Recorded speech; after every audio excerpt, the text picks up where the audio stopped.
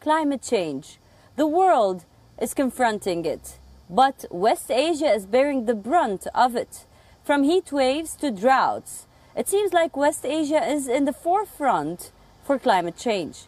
But some countries are trying to tackle it artificially, like the United Arab Emirates. The UAE is turning to cloud seeding for artificial rain as demand for water shoots up in the Gulf nation.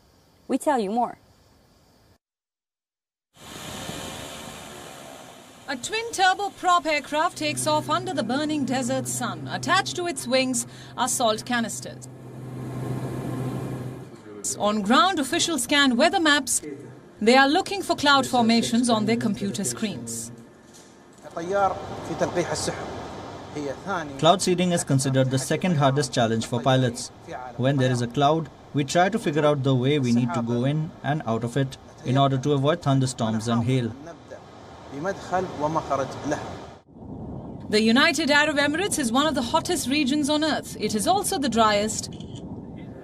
The Gulf nation receives less than 100 millimeters of rainfall a year, so it is looking for a solution, and the answer is cloud seeding, a way to increase precipitation artificially. Cloud seeding increases approximately 10 to 30% of the rainfall rate. Therefore, it increases water reserves, which is made available for the whole country. Officials say they believe cloud seeding can help. So how does it work? The UAE combines shooting hygroscopic or water-attracting salt flares with releasing salt particles. They are fired into the clouds. This helps stimulate and accelerate the condensation process. 15 to 30 minutes later, down comes the rain. Sometimes we see that the cloud has responded with a seeding operation using the nanotechnology, while other times we come back up again to release more flares. The UAE is already grappling with the effects of climate change. Combined with a growing population and a diversifying economy, the need for water has shot up in the Gulf nation. Until now, the UAE has relied on expensive desalination plants, those that make use of seawater, but now they are turning to cloud seeding.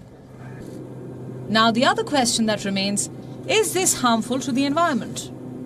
In terms of the effect on the environment, cloud seeding nowadays, at least in the UAE, just uses salt flares, and that's what you get in table salt on your kitchen table. So there's no actual harm to the environment. Traditionally, chemicals such as silver iodide, which mimics the crystal structure of ice, have been used, but they're not used in the UAE today.